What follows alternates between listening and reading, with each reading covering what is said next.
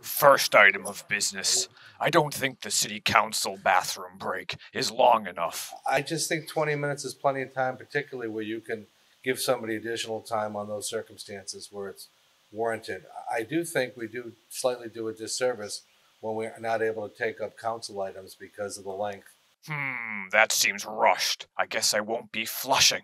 But it's just a matter of common courtesy for each other. What's the worst that can happen if I don't flush? Some really untenable events that one can't even fathom the impact on. How should we alert city council members when their 20 minutes is up? A drone could help do that. We do not need a drone flying over people's heads. What do council members think about drones? Try not to stumble all over your words. But we asked for a legal opinion on this. And what did the law department say? Law department says that there was no cases that say that you have a constitutional right to privacy when you're outside and there's a drone overhead. That applies to all of us. Let's say I'm not invited to my friend's BBQ, and I bought a drone at Walmart.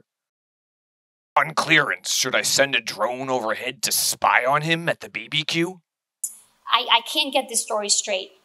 And it's not clear. It needs to be clarified. Should the drone spy on everybody at the BBQ? It doesn't matter if you're young, if you're old, if you're red, if you're green. Councillor Russell, what would you do if you were at the BBQ with friends and you saw a drone? Just encourage my friends in the LBGQ.